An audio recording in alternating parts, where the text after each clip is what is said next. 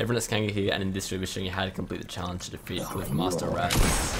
Now, he's replaced the Spire Assassin boss at the Spire, and as you can see there, he does a lot of damage.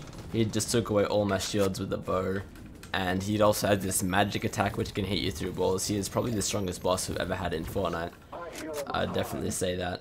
And he's going to be quite difficult to kill. You've got to make sure you have some good guns, good ammo, and just good mats, everything before you try and fight him, because you will probably have some trouble.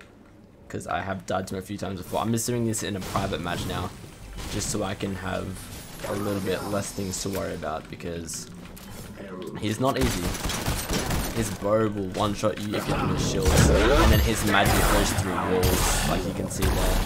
So your best bet is going to be a revolver. Revolvers are very, very strong against him, because you can shoot them fast, you can always hit him in the head and stuff like that. The recycler isn't going to be terrible, because it's got the AoE effects. But yeah, every time you see him do that, start charging that up, you want to back up a little bit. You can see when I am this far away, thankfully he can't actually hit me with that. So you want to back up a little bit.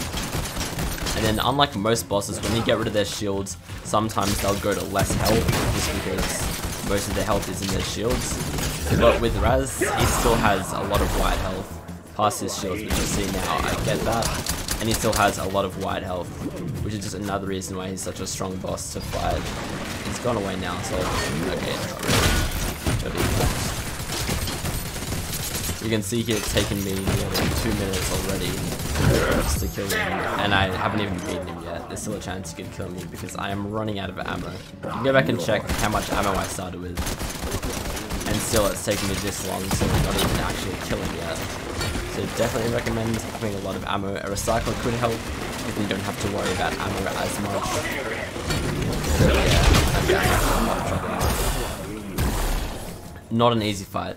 Not an easy fight at all. I hope a lot of you guys can get this done, but it is definitely not going to be easy. It has taken me 2 or 3 tries already, and I'm only barely being able to get this done in a private match. It could help if you do this in squads and have some friends that can help you complete this, because you can see here that I am not having a good time.